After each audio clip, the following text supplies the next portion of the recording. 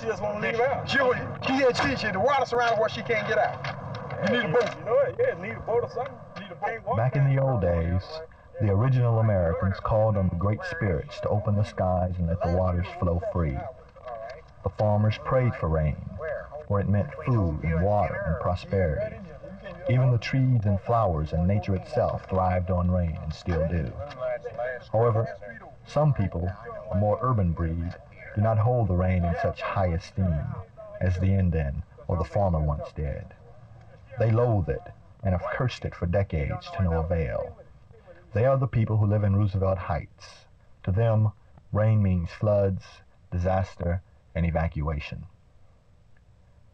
Roosevelt Heights, a small community of 200 black families, is located at Hahn Freeway and 2nd Avenue near the confluence of White Rock Creek and the Trinity River. It was incorporated into the city in 1955.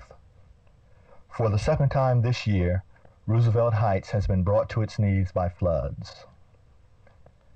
This is Toon Street, where family after family packed up those belongings they could carry and moved in with relatives or friends in another section of town. Those folk that didn't leave stood in high places and looked on. Water in some places was 5 feet high. The houses looked like boats, only they didn't move. The insides were a disaster. Here is where a man and his wife lived.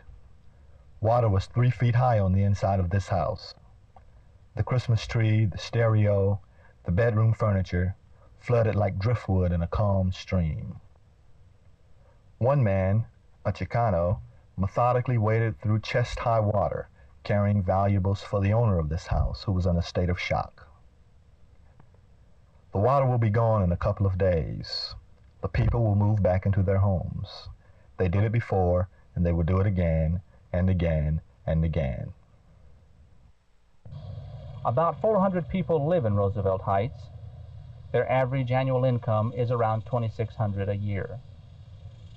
Many are on Social Security. Some are welfare recipients. Their average annual income is said to be $3,000 less than what is said to be the average income for Dallas.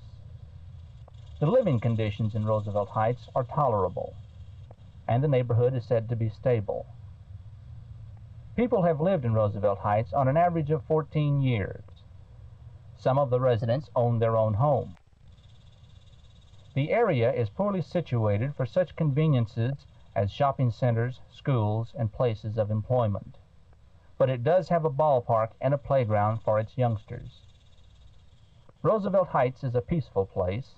It's green, and to its residents, it's home. On a bright sunny day, it looks like a little country town in Louisiana. There are small churches, a neighborhood grocer, and a gas station. Driving down the tree-lined roads tend to make you forget you're in a poor section of Dallas. If it weren't for the fact that it's a floodplain, some of the more affluent may have turned the area into a country club. But a row of junk cars along the side of the road remind you of where you are. So do the streets and the houses. Houses that have weathered one flood after another. Houses that are old and tired. Houses that are occupied by people who don't have the two things they need most: time and money. There has been much controversy and many problems concerning the flooding of Roosevelt Heights. One of the possible solutions was found in the recently adopted $172 million bond proposal.